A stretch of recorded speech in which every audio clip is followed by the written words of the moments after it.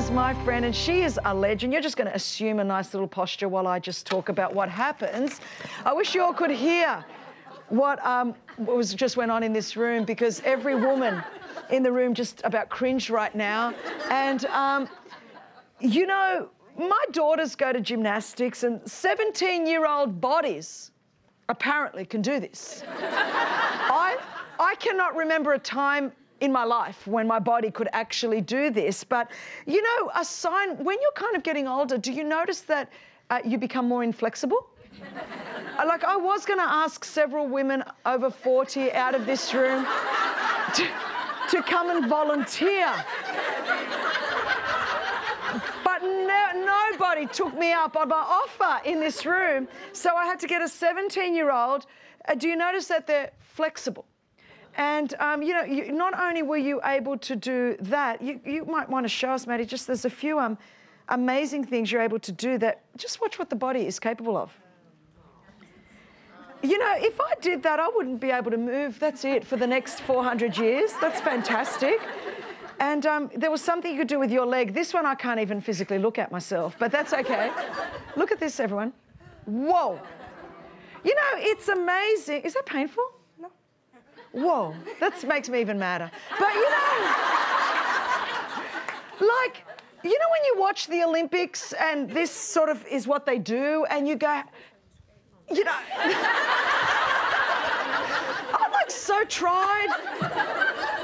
You know, it just, and there's sort of one last finale, isn't there? Come on, oh Lord. Okay, this is it, people.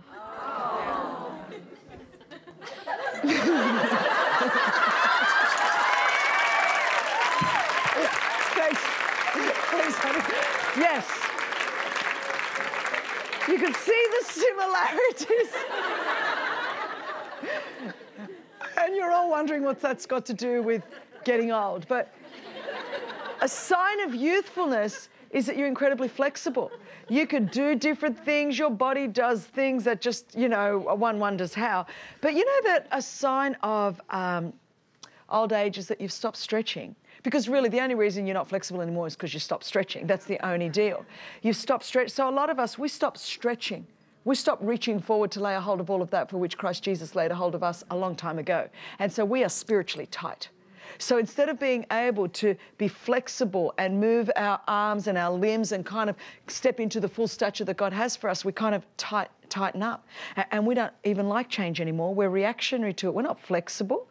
And, you know, the church that I come from, we have this great saying that it says, like, blessed are the flexible, for they shall not be snapped. And, you know, it's kind of like a big thing that you can just stay flexible in the kingdom of God. But you can tell someone's getting old and they're no longer growing in the things of God. And you don't have to be old in age. I'm just talking about in spirit here.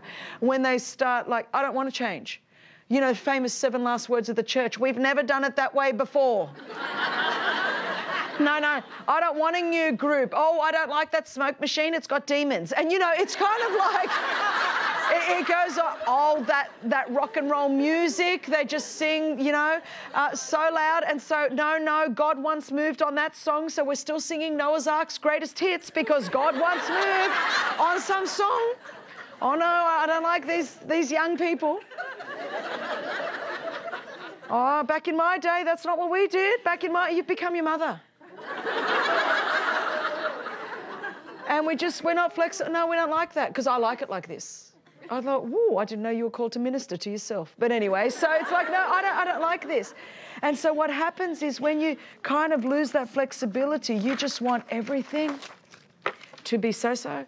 You know, you notice that with old people, they like to go the same way. This is the shopping day. Like if I go to my mother, I could fly back home. Mum, if you're watching this, I love you, but this is true. I could go home and say, you know, Mum, I'm like in another country, haven't seen you for months. And, you know, but no, Christine, that's my bingo night. Like, you know, that's it.